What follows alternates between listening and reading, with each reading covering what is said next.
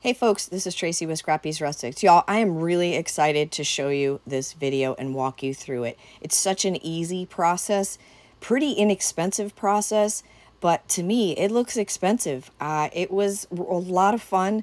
I feel like when Halloween, to me, there are no rules when it comes to creating. However, I feel like Halloween just gives you that extra oomph of anything goes. Bright colors, wild colors, it just goes. It just goes. Now that looks like a real book now, doesn't y'all? That is a wood book, and I'm going to show you, excuse me, how I achieved these looks. This video is a little lengthy. However, you can see there's a lot going on with this piece. So you're going to learn a lot of, or you may already know, maybe brush up your skills, but you're going to learn some new skill sets and have another feather in your cap, perhaps. Most of this stuff is from the Dollar Tree, including those signs, those metal signs. It was a 2-pack of spiders. We're going to use Pen Tart Decoupage Ultra Matte. You're going to need a pencil. You do not need a wood box. However, a paper mache box, a wood box, even a hard-covered box would work. But what you will need to achieve this look is tissue paper or napkin plies. So I'm just putting my stuff on the top of the book. So I know how big to make my spider web. I'm just using a piece of cardboard to help me make some straight lines for my spider web that we're going to do in hot glue.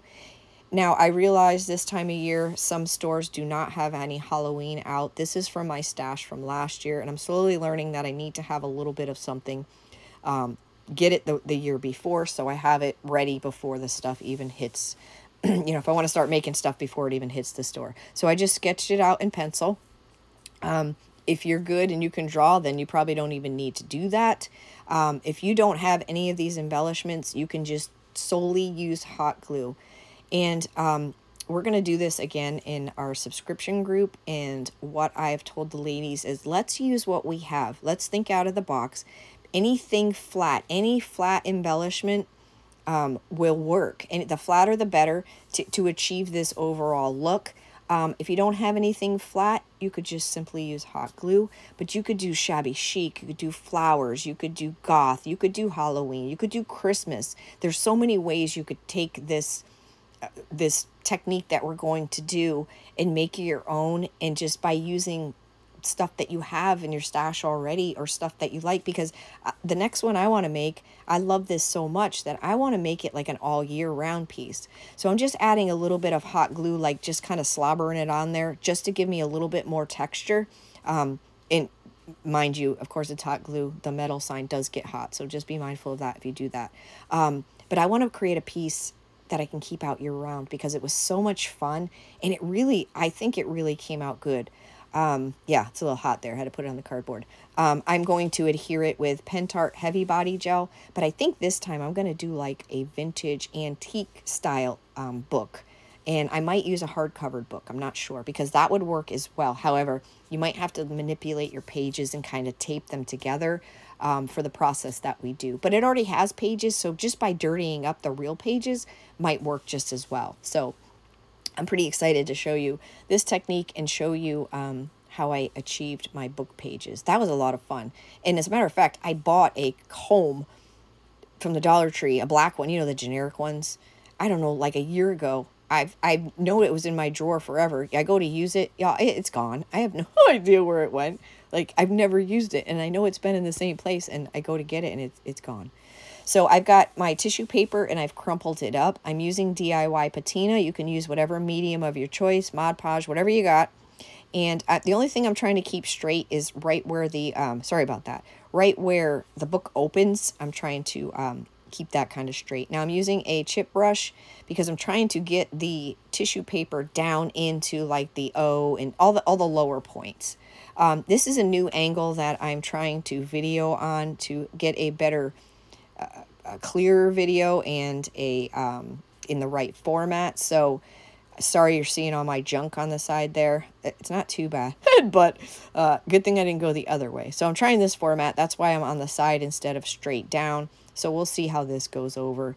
The quality of the video, I mean, I'm fast here, so it looks a little weird, but I think overall it actually did come out in 4D, so that's kind of cool. So I'm just using my chip brush to push everything down into place. And then I'm going over the top again with another layer of the DIY patina, just so my paint will go on nicely. I don't know if the second layer is necessary. I just thought it's tissue paper. The more protection it gets. Look at all that texture, y'all. Now you can go ahead. If you're a real texture junkie and you want more, put more tissue paper on there or crumple a big wad of it up. Whatever you want to do, you can do. So these bag of rings came from the Dollar Tree last year as well. It's like bats and skulls, I think, or something like that. So the bats laid the flattest. So that's what I decided to do. I cut the ring part up. My suggestion to you is anything that will glue down the flattest, you'll have the easiest results. Even like in the spooky, the P and the O's, you know, the paper was lifting up a little. Like if I really stuck my finger in there hard, it would probably go through the paper. But the flatter, the better. And I think that that extra layer of medium on there does help with that as well. But just be mindful if you do something like this, the flatter, the better your results will be. And again, if you don't have any of this stuff, just use hot glue. I mean, it works as anything that's raised is basically what you're going after. So I just make my way around here, and I decided it needed something in between the bats, and I wasn't sure, so I just used 2 half beads. I was going to put them on the front, but it just, I don't know, it didn't look right, no matter where I placed them or whatnot. And I thought, I got so much going on in the front anyways, and once we, you know, embellish it with the paint and the wax, you know, it's going to be a party in itself. So the back I just did plain. See all that texture there? Again, if you want more, just add another layer. Add another layer of tissue paper or your napkin ply, whatever you have. There's our spider. So I thought, because he's like fuzzy kind of, and I wasn't sure. I'm going to wax all this stuff in the end with colored waxes, and I wasn't sure how the wax would take on the fuzzy part. So I should have tested it first on his behind or his bottom side, but I didn't. So I just painted him with acrylic paint, black, just to give me another layer of protection, and I knew that the wax would be fine on the acrylic paint. So I'm just taping off the sides of the inside of the book, because we're going to make the book pages right now, and we're going to use fiber paste. You could use heavy body gel, you could use modeling paste, texture paste, anything that has a little oomph to it. You know, you might even be able to get away with salt wash if you made it thick enough. It'd be a little bumpy, but it would work. I don't know if baking soda and chalk paint like would work. You'd have to use an awful lot of baking soda, because the thickness of this is you want grooves to stay in there. So I'm just putting on not a real thick coat, but thick enough so you don't see the wood part, and thick enough, kind of like icing a cake, but not a chocolate cake, because chocolate cake I like extra icing. So you know, just not too thick. So I don't know where my black comb is, so I have these pumpkin little serrated things that help you cut out a pumpkin more delicately or intricately. So I'm just riding this down it, because I'm trying to make faux page lines. It ended up working out really great. If you don't have anything like this, you could use a steak knife. You could even use a skewer, but you'd have to do like a whole bunch of lines. But just think anything like that, just to give you what appears to be page lines. And it's hard to see because it's white, but once you see the coloring go on there, it'll come to life. The fiber paste actually kind of looks, I mean, it has fibers in it, so it kind of resembles paper in a way. So I think that was the good choice to use. So here's where we have it. It's all dry. I let it sit overnight and it's all dried up and ready to go. Actually, I don't think I let it sit overnight. We're not in the next day yet, I don't think. We're still on the same day. Excuse me. Sorry, I still got a little bit of this cold. So we're going to paint it with Home Decor black chalk paint. I believe we only do 1 full coat. That, for whatever reason, that black chalk paint covers really nicely. But then I was showing you, like, if you dry brushed it, that's kind of a cool look too. Oh, I guess I sped it up too much. So there's a close-up so you can see how much texture we got going on here. I don't know if you guys have ever tried to film and paint at the same time. Man, it's so confusing because it's so off. You put your paintbrush down, but you're not even near your project. So I just wanted to give you a little close-up there of all that yummy texture. So there she is. Yes, I did 1 coat, and of all black chalk paint. And I still have the tape on there? No. So that's how she looks right now. Now you can just imagine when we add all the goods, which you saw in the beginning. So we can't leave the inside empty. That's, you know, you got to do something with that. So, oh, I guess I'm going to seal it first with, oh no, we're going to, oh yeah. So I seal the entire book with the Pentart Ultra Matte, and I seal the spider. I should have not sealed the spider because it dried looking crazy. I ended up, you could see it just stayed white. So I ended up painting black over the spider again, and I just went over with the wax right over the acrylic paint on the spider. So I seal the whole project because we are going to go over it with wax. So now this thing's got 3 coats of sealer on it. 4 maybe, I don't even know. So it's looking pretty good. Y'all, this was such a fun project. And I really love the idea of, yeah, see the white on there? So I ended up just painting in black. I love the idea of making a year-round piece. Like, I just feel like there's so many options. You could do a kids room theme. I don't know, I just feel like it could be a fun thing. And it doesn't have to be a book, like I said. You could do this on bottles. It's really the tissue paper that kind of brings this whole project together. So we're going to decoupage this napkin. We do have a few of those napkins left on the website, scrappyrustics.com. So I'm just going to use that whole napkin. I thought it was appropriate. The theme looked good. It was a repeating pattern, and it fit. The whole napkin just about fit in the top and the bottom. And just decoupage that. So I'm just using my painter's tape. I swore there was another ply on there, but there wasn't. It's just a thick napkin, but I swore there was. I ended up ripping it, but it's okay. It worked out. So again, I'm going to use my DIY patina to put that down, get that decoupage down for us, and just seal the piece off. And you can actually see the black border because I didn't bother painting white on the wood part because I didn't mind the contrast, but it kind of looks cool. Excuse me. It kind of looks cool with the black border. So you can barely see it, but it does look neat. So the black border you can see behind your decoupage. So I sealed that in both sides, and our piece is done for now. Now I get excited to do the fun part. The fun part is embellishing this. Oh, I guess I didn't seal it yet. Because I'm going to use a decoupage. I like to use the decoupage ultra matte. Pentart decoupage ultra matte, because it is truly that. Look how matte it is. It's like I didn't even do anything. So there she is. She is ready to be prettied up, and I had such a good time. If I sped a lot of this up and cut a lot of it out, but I spent some time putting these colored waxes on there, and man, so much fun.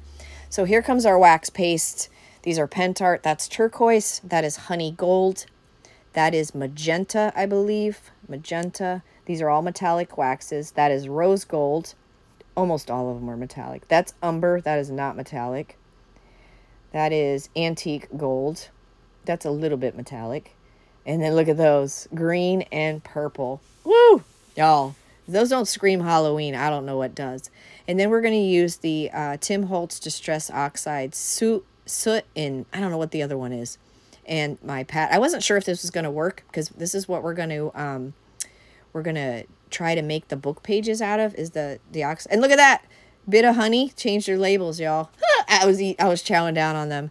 I don't know, I ate like 30 of them. My husband got me a 2-pound bag or a 1.5-pound bag. Oh man. And a 2-pound bag of peach rings. But I was pleasantly surprised to see Bit of Honey change their wrappers to the old school. So that is the color Soot. And there's so much texture on these pages. Oh, it's so great. And like I said, I wasn't sure if the the oxide was going to work. So I just started with the soot and worked my way around, and it did work. It worked great.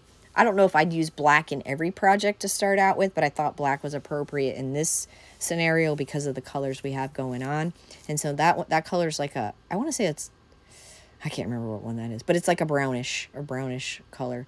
And I'm just using a little eyeshadow thing to get in where that big, what do you call it? The thing that spreads your oxide around. I'm using an eye makeup eyeshadow pad to get in the little areas that the big thing could not. So I do that to all 3 sides. And now, y'all, I did not know what I was doing. I have never done anything with colored wax on this scale. But man, I will be from now on, because it was so much fun. It was just keep putting it on and see what happens. Keep putting it on and see what happens. And these smell amazing because they're made with orange oil. And these are all Pentart products as well. We have those on our website. We got everything on the website, y'all. Everything. So I don't know about you, but usually when I'm doing something, paint wash, wax, or whatever, I'm not 100% confident. I always like to do it on the bottom or somewhere you can't see. I start out real slow because I'm just not sure. So once I get going and I see that it's going to work and I get the confidence, then I'm like, okay, let's go. But I always start out slow and just work my way up to like, okay, this is it. This is how it's going to work. And I wasn't sure, you know, am I going to do the whole spider turquoise? This kind of just took on a life of its own. And ultimately, I think everything ended up with every color that you see there on the table. And it was just so much fun. And it really took to the spider after all the layers I put on him, but it took to him pretty well. My fingers were all different colors, but it was great. I had a great time doing it. There's something about working with your raw hands with your product that it's just a feeling you can't get anywhere else. And the spider came out cool. So, and there are a 2-pack at the Dollar Tree when the Halloween does come out. But, oh, sorry, I just hit my phone. So a Christmas book would be cool. I'm really wanting to do an antique vintage one. I think that's what I'm going to do. But I don't know what I'm going to use for embellishments. I got to think about this one. And I probably won't use wild colors. Look at him. He's every color. Look how cool he looks. It would look cool just to do spiders. You don't even have to do the book. Just do spiders. So there's all the pages done. Everything is done except for our colored wax. Can you see all the like faux pages we made? Pretty neat. Now let me give you a tip. When you're using pastes of any kind, and you're only hitting the high points and you're using your finger, your best bet is to rub it off on a paper towel and try to get that, whatever it is you're using, just on the flat of your finger. Because if you get it on your sides, it'll end up coming off on your surface where you don't want it.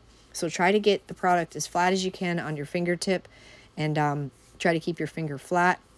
Again, I'm not sure of myself, so I'm starting out light.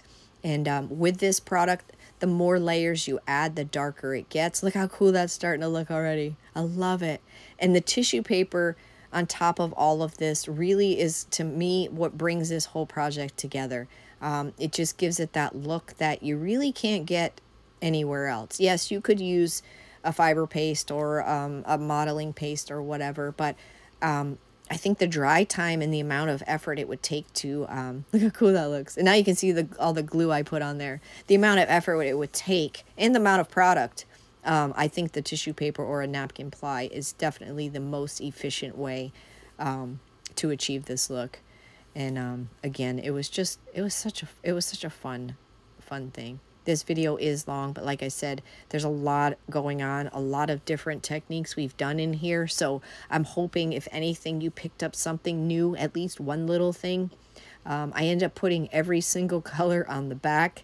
I just kind of went with it. I just kind of kept going and went with it. And this is what I ended up with. The antique gold ended up in there as well because I ended up putting in the book pages just to add a little extra because the brown and black weren't quite enough. And there's the end piece. And just putting a little on our half beads, half wood beads. See, I think anything higher than that half wood bead, if you were to try to cover it with a tissue paper, would probably rip on you. Look how cool he looks. And there we have it. I ended up putting a little bit more of everything here and there, the antique gold in there. And y'all, I went to town. And I had to scrub my fingers. Didn't do anything else in the inside. Left that as is. That way you can actually use it. But the pages itself, I love that. I love that part. I think that was really cool. So now I'm trying to see where we're going to place that guy. We're going to use the Pentart Heavy Body Gel. The spider only makes contact, I think, in his rear end and then the bottom of his feet. So that's what I'm kind of checking out.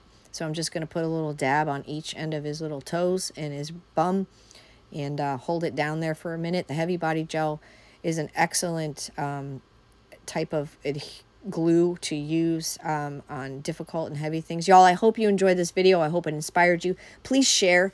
Please follow me if you're not already. Comment. If you're on YouTube, please subscribe. Hit the notification bell so you know when I upload new videos. And thank you so much for watching. I can't wait to inspire you again in my next video.